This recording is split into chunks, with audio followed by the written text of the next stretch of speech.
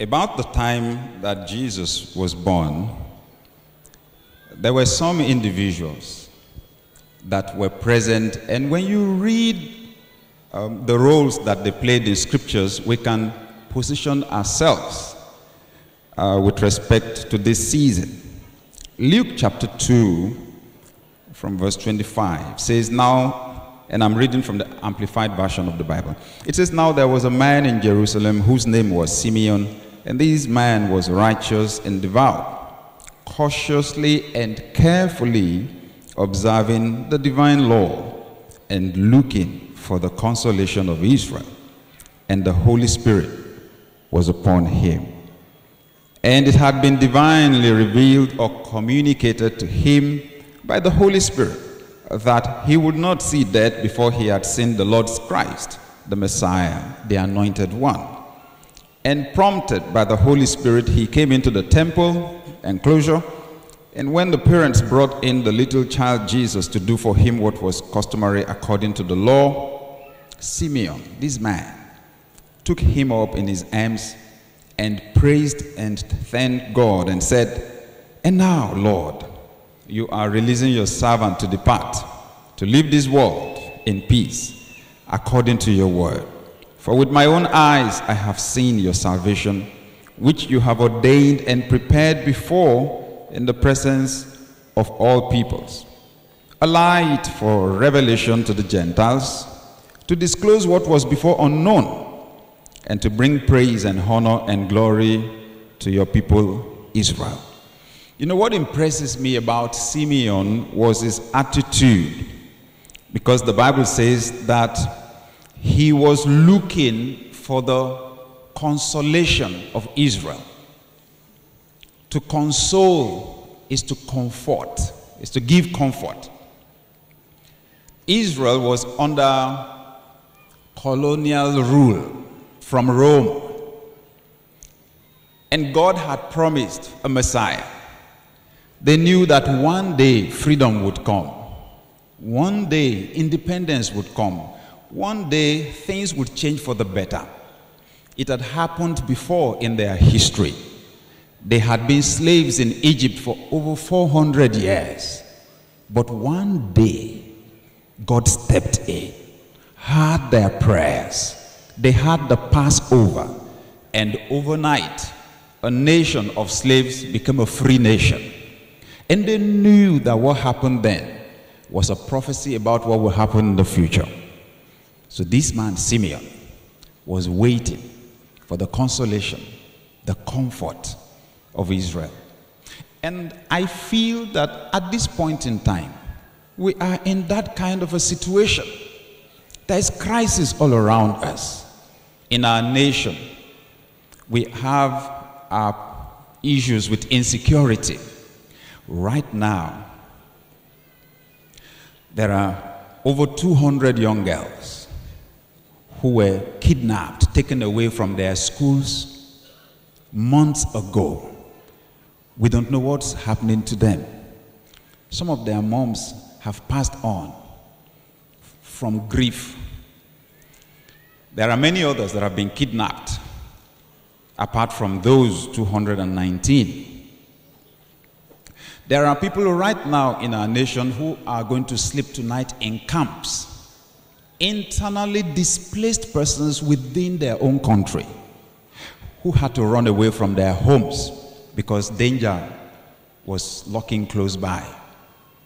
We have soldiers fighting at the battlefront right now. Some have lost their lives at this time, and there are families that are grieving for them. Should we talk about our economy? Because we know in the past few weeks, things have not been looking rosy because the price per barrel of crude oil in the international market has gone down, literally crashed. And then we look around our world.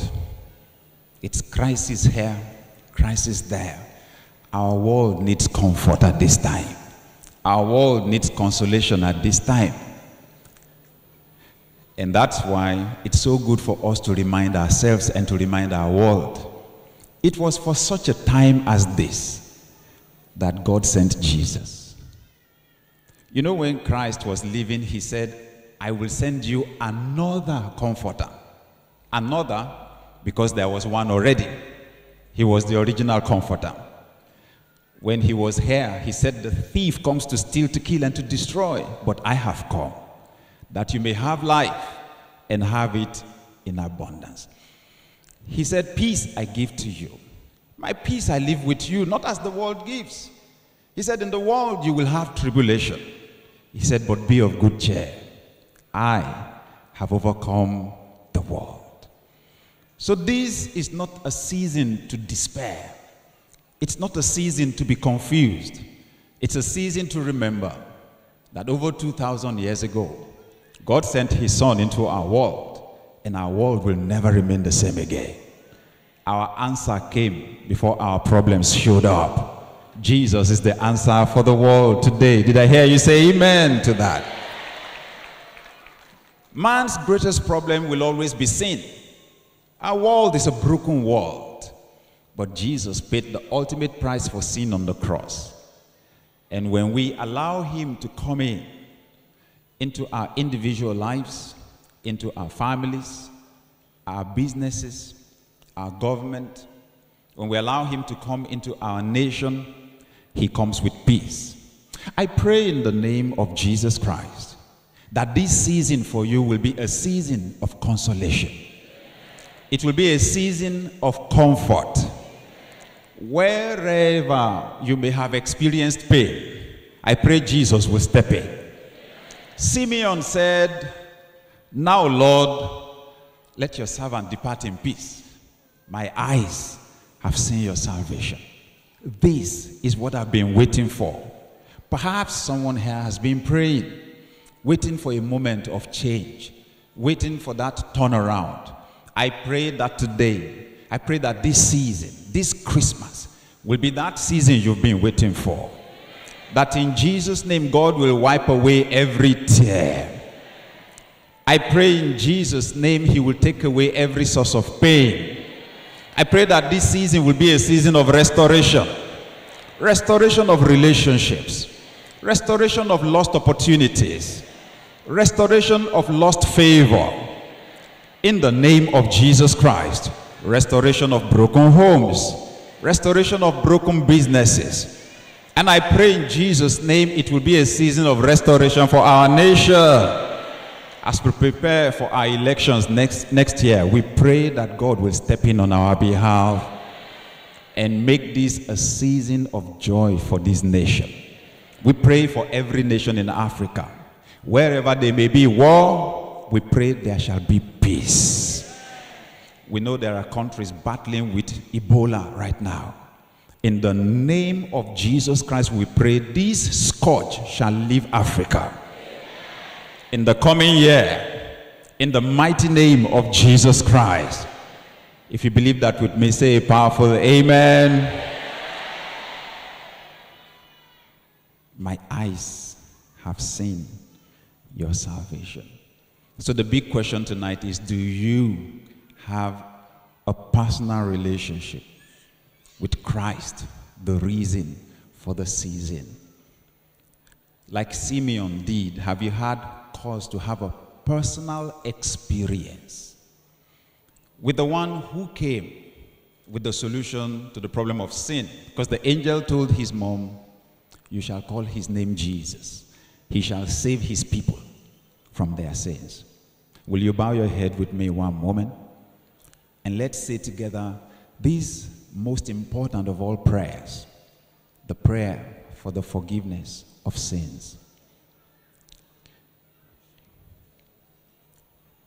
The wages of sin is death, the scriptures say. But the free gift of God is eternal life through Jesus Christ. You may be present here or watching on the internet. If you want us to say this prayer together, it's going to be a short prayer. My relationship with God is not okay. You say, Pastor, please pray with me that God should forgive me my sins. Can you please put your hand on your heart where you are? And let's say this short prayer together. Perhaps you've been a Christian before, but you have backslidden into sin. You know it. Things are not right between you and God.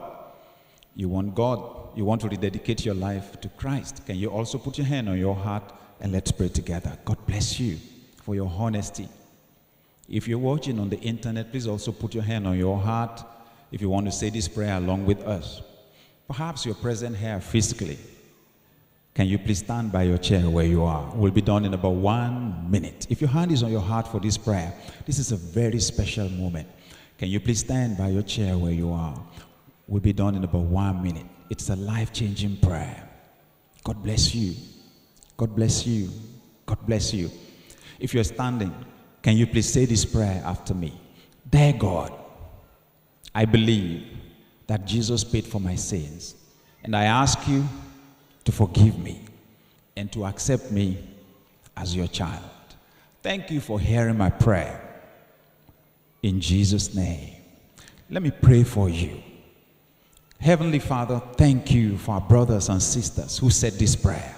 Those present here, those watching on TV, and those watching on the internet.